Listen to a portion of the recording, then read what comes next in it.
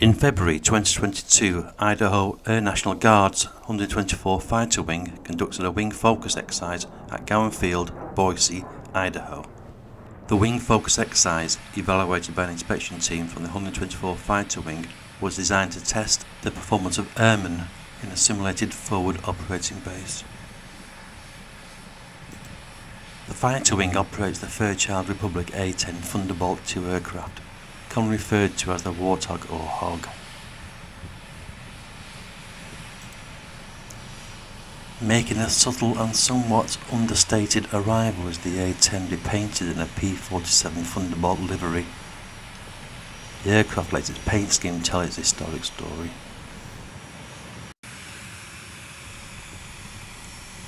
The National Guard paint facility in Sioux City, Iowa, revealed the Heritage Livery in 2021. The 124 Fighter Wing of the Air National Guard conceived this new livery for their A-10 in celebration of the unit's 75th anniversary and the lineage to the World War era 405th Fighter Group, which flew Republic P-47 Thunderbolts.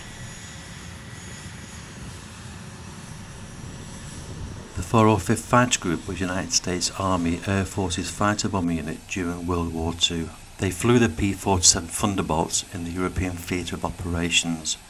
After setting up camp in 1944 and training over England, the group began combat operations over France. During this period, their primary task was ground attack operations ahead of the coming Operation Overlord, the invasion of Normandy.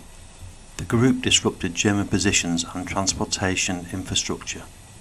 Train locomotives were a favourite target.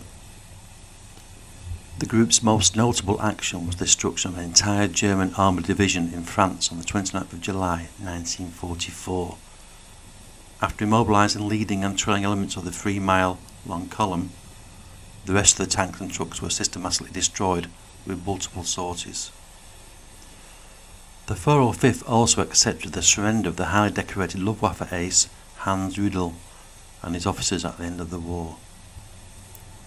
In 1945, the 405th Fighter Squadron remained with the occupation forces in Germany and Austria, until later in the year it returned to the United States and was inactivated. The wartime 405th Fighter Squadron was reactivated and redesignated as the 190th Fighter Squadron and was allocated to the Idaho Air National Guard at Boise on 24th of May 1946. The 190th Fighter Squadron was bestowed with the history, honours and colours of the 405th Fighter Squadron. In 1955, the 190th Fighter Squadron became part of the newly formed 124th Fighter Group, later becoming the 124th Fighter Wing. Back to the day's important 124th Fighter Wing focus exercise, the A-10 Thunderbolt IIs are receiving fuel, and aircrews will soon begin to conduct munitions loading. The ability to load weapons and refuel aircraft simultaneously and in a timely manner are key elements to an integrated combat turnaround.